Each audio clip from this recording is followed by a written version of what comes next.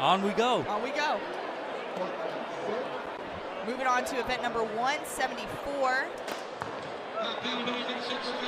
Bishop Loughlin of New York, Seton Hall Prep of New Jersey, St. Elizabeth Tech of Jamaica, Papin of Jamaica, Mount Vernon of New York, Belmont Boys of Trinidad and Tobago, Bugatti of Jamaica, Queens Royal Call of Trinidad and Tobago, St. John's of Bahamas, Garfield of Virginia, and Massanutten of Virginia. Another international field as we see Steths out in front.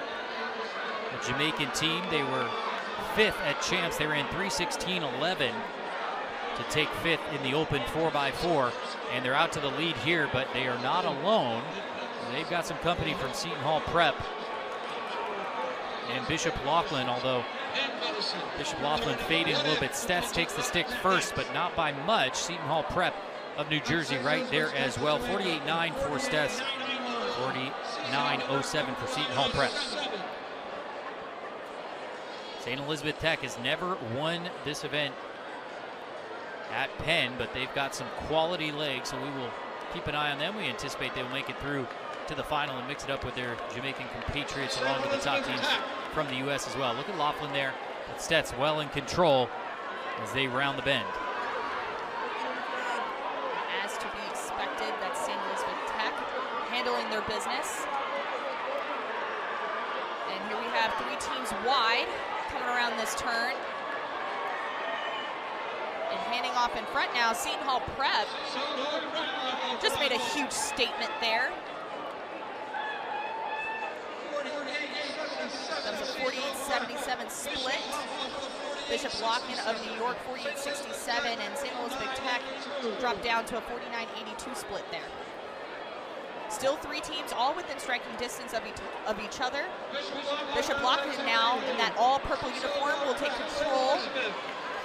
St. Elizabeth Tech is going to make a move from 3rd to 2nd over Seton Hall Prep. And Steths, we again are not positive of who is running on these legs, but listed we have Jasana Dennis, who's run 45.87. That came earlier this year.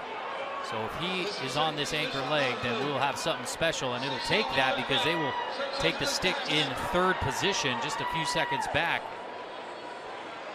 But if we want to see them in the final, there's going to be some work to do because out in front, Loughlin is taking care of business. 49.3 on that carry. Bishop Loughlin still in the front, trying to hold on. Seton Hall Prep.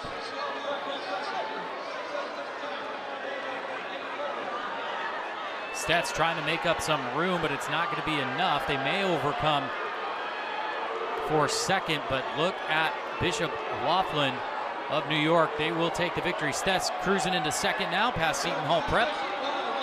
But look at this time, 3:14.23.